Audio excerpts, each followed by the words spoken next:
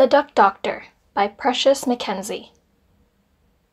Let's meet an animal doctor, says Counselor Freya. Does she help big or small animals? Asks Levi.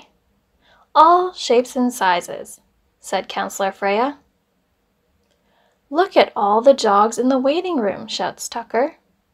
They do not look happy at all, remarks Levi. Hello, I'm Dr. Sue, says a woman in a white coat. The children hear a strange sound coming from behind the door. Someone sounds sick, says Levi.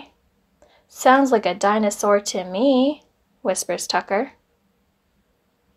Let's take a look at my new patient, says Dr. Sue.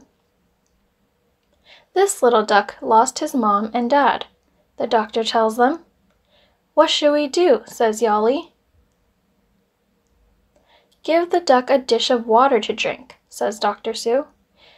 Dr. Sue listens to his heartbeat. She checks his temperature. She gives the duck medicine. Now to find this little duck a new home, says Dr. Sue. Can we take the duck back to camp? Counselor Freya asks.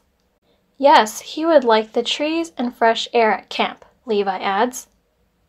Dr. Sue thinks and thinks. Then she says, yes! The children work together to build a pen for the little duck.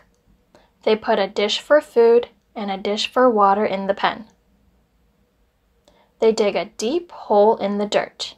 They fill the hole with water.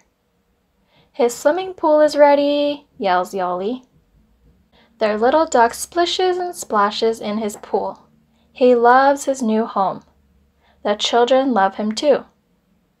Levi yells, let's name him Dave. The end.